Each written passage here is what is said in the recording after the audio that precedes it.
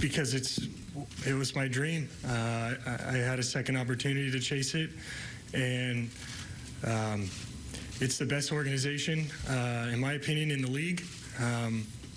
There's a process here that Brian spoke to and that he just alluded to a couple minutes ago about trying to bring the best people at each individual position to surround everybody with the best opportunity to succeed.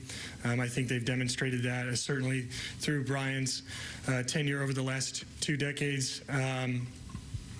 So it instills a lot of confidence as a player when you hear those things, and it doesn't hurt to play for your favorite team.